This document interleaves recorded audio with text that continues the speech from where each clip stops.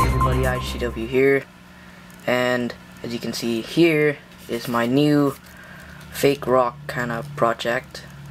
This is for my baby leopard gecko, which is why it's kind of small. As you can see, it's got like 2 floors here. Here's the front cover. It's gonna be something like this.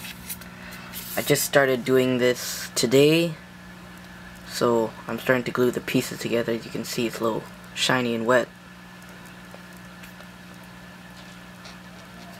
As you can see, there's the top cover for it. And here's all my cutting pieces. Anyways, this is just a quick video showing off one of my newer fake rock project. As you can see over there, if I can focus, there's my last project, which took me a really long time to make because it's pretty big compared to this one.